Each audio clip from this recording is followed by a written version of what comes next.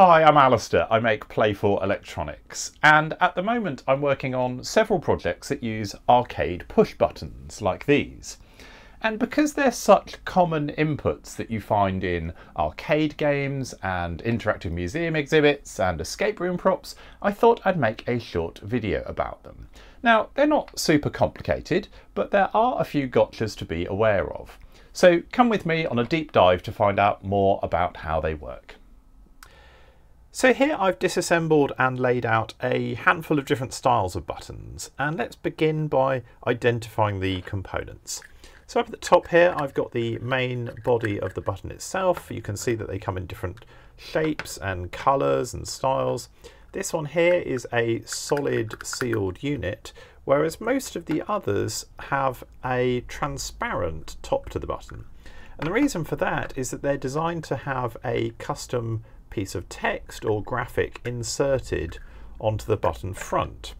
Now, to change that graphic, what you need to do is if you squeeze these legs in at the base, that will allow you to pull out the front cover of the button like this. And then if I just take this plastic front off, you can see you can change this plastic insert here, or you can just add a bit of card or paper on the front, replace that back in there, and then push that back in the button. So you can very easily change these to have sort of any custom text or something if you want. Now, the housing, as you saw, had a spring inside it, so that when you press down on the button and release it, it returns back to where it started. So this is what we call a momentary input. All arcade buttons are momentary inputs. They don't remain pressed in. And there's no electronics in these parts at all. These are just plastic and springs. So to install one of these switches, what you need to do is drill a hole of the appropriate diameter to match the shaft. Now, these can range in diameter from about 24 millimeters up to about 32 millimeters. So you will need to measure the particular button you're installing, because there isn't necessarily a standard diameter. And then what you do is you simply push the button through the hole from the top and then tighten a fixing ring, being careful not to cross-thread it, from the base onto the threaded shaft to hold it in place. And that is your button installed. Now, from the underside, we then need to attach the electronics to actually make the button do something. So this is the switch itself. It's called a microswitch, and it has a small bump actuator on the top here that you click in. There's a 4.8mm terminal on the bottom and a normally open terminal on the side. So when the button is not pressed, there is no connection here. When the button is pressed down, the switch closes that circuit and current can flow between these terminals. Now, fortunately, microswitches are pretty standardized. I've got a bunch here from different manufacturers. They're all exactly the same dimensions, and you can use them interchangeably. The only thing to note is that this switch has got two output terminals on the side. So it's got a normally open and also a normally closed. So just as before, when the button is pressed, it connects the common terminal at the bottom to the normally open terminal. But in this switch, when the button is not pressed, it also forms a secondary circuit between the common terminal and the normally closed terminal. Now, for detecting whether a button is pressed or not, you don't need that second terminal. It's generally only useful if you're using one of these switches in a more advanced circuit. So the majority of arcade buttons come supplied with switches that only have a normally open terminal, and that's fine. So we need to install the switch at the base of the button housing, so that when the button is pressed down, these little wings at the bottom here press down on the bump actuator and engage the switch. Now, for some buttons that's pretty straightforward. We simply clip the switch in to these little nodes here like that. It engages in position, and then all we need to do is we take some wires, connect them to the normally open and the common terminal, and then we can wire this to the GPIO inputs of our Arduino or whatever other controller we're using, and that's it. Now, for some other buttons, however, it's a little bit more complicated because these are illuminated buttons.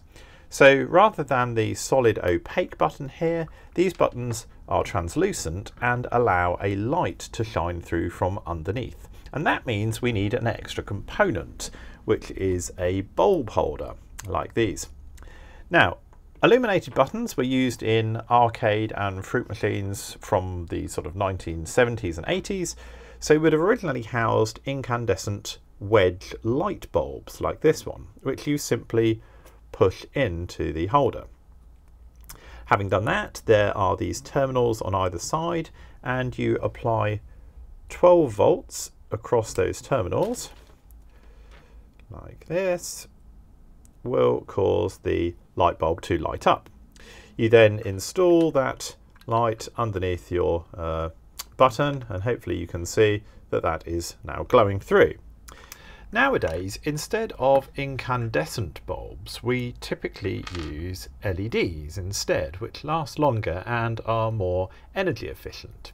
So we can take an LED and solder a resistor onto one of the legs, and then we need to connect it between these metal clips in the bulb holder. And to do that, we can insert it into some plastic housing like this. So there's two holes in the base, and if we simply push the legs of the LED and the resistor through, and then we can wrap those legs around these little wings at the base. Now, if you buy an illuminated arcade button, it will probably already come supplied with an LED like this. And if so, you can simply use it as a drop-in replacement for where the bulb would be. Now, one thing to be aware of, though, is that unlike incandescent filament light bulbs, LEDs are polarity dependent. So if you push it in the wrong way around, nothing's going to happen. You do need to plug it in so that the anode of the LED is connected to the positive power source and the cathode to the negative. And these are typically designed to run from a 12 volt DC source, which is what most arcade machines run at.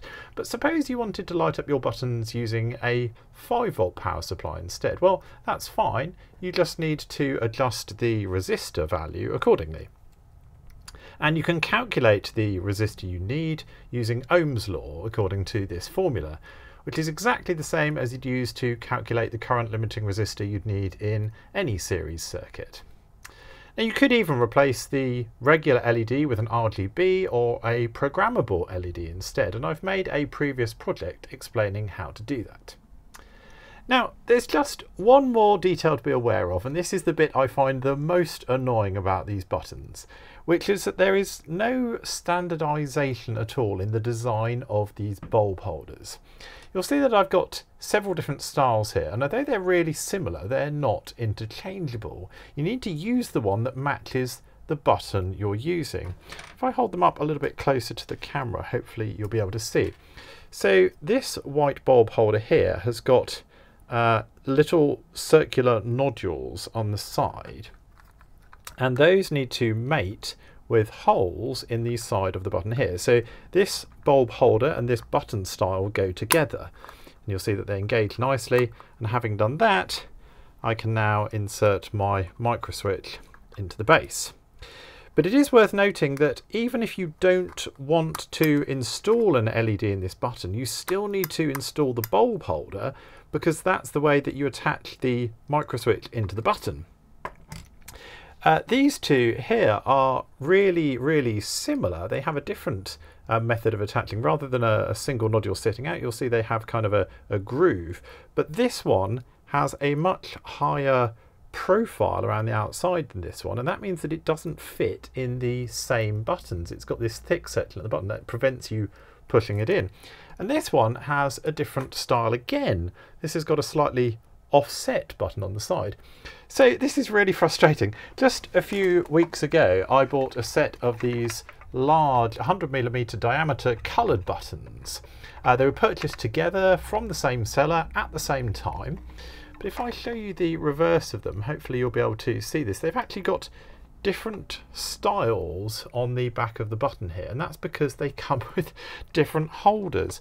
I'm now even trying to remember which one goes with which. So I think the green button here, the green button goes with this style holder here with the little nodule on it, whereas the red one, I think you can see it has a different style. Goes with that one, and they are not interchangeable. I can't use them the other way around, so that's just irritating. And it's worth noting, when you buy buttons, do keep them with the bulb holders that come with them, because otherwise you'll get a lot of frustration later on, as I myself have suffered when you come to rummage through your box and you find a load of buttons and a load of bulb holders that don't fit them.